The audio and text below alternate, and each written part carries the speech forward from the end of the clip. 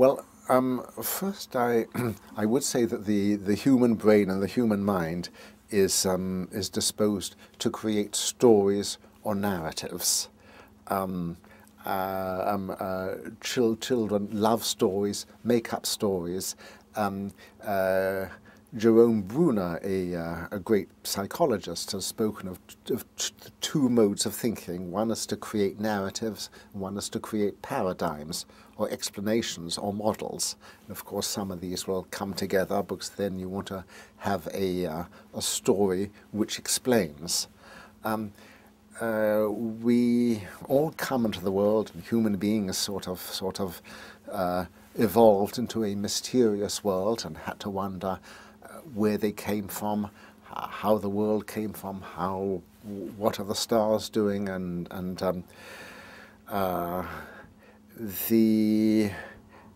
the absence of better explanations, I think sort of supernatural explanations sort of come to mind. There must have been some great figure who created the universe, and who perhaps is keeping an eye on us now. And say before 1859, before Darwin, before The Origin of Species was published, there was no natural explanation of how different animals and plants had come into being, let alone human beings. I think of Freeman Dyson, a great physicist, who once wrote, he said, "I am a practicing Christian, but not a believing one." So I think my parents were practicing Jews, but not believing ones. I don't think that belief is a particularly strong thing in Judaism. But my mother was also botanically inclined, and I sort of, I as it were grew up in a Darwinian world, and I was very startled when I came to the States, and found that millions and millions of people didn't believe in evolution. I still am profoundly perplexed. And to proclaim that one doesn't believe in evolution, I think would label one as an idiot in most of the civilized world. So certainly in Europe. Again, growing up in Europe, it was my feeling that it was our feeling the world would become more and more secular. And now, of course, it's a world stamped by mad, dangerous fundamentalism on all sides. And who would have thought that the 21st century would dissolve into religious conflict? I mean, for myself, I'm a sort of quiet, old Jewish atheist. I'm not a militant atheist. I don't sort of argue about things like Dawkins and Dennett and Sam Harris. I quite like their books, but I'm not militant by nature, and I'm not very argumentative by nature.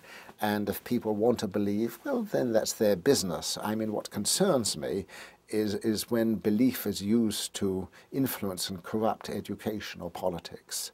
And it seems to me monstrous that creationism or so-called intelligent design is taught next to evolution or instead of it.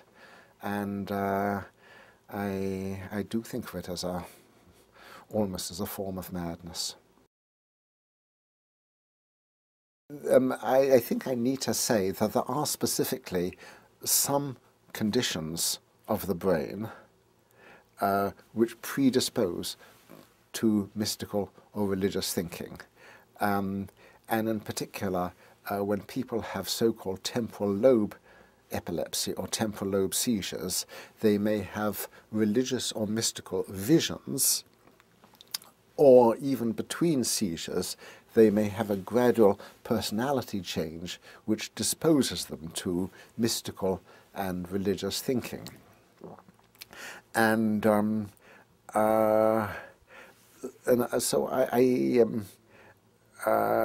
think that thinking of this sort is, if you want, built into the nervous system, although it doesn't have to take an explicitly sort of theistic notion. I mean, Einstein always used to say that the most beautiful thing in the world is the mysterious.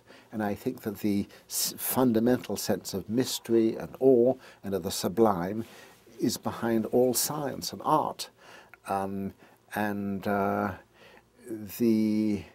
I mean, basically, I think science springs from a sense of nature's mysteriousness and the wonder of nature, and there is no need to invoke anything supernatural. Indeed, I think too much involvement in the supernatural may blind one to the wonder of nature, and I'm slightly terrified by certain fundamentalists who say, let the planet go to hell, sort of, the final coming is going to be soon. God will take care of it all. I mean, I live for myself happily and completely within nature. I love it. I have a sense of being at home. I don't pine for anything else. And so I think those parts of my temporal lobes are devoted to, as it were, to an almost religious feeling for nature.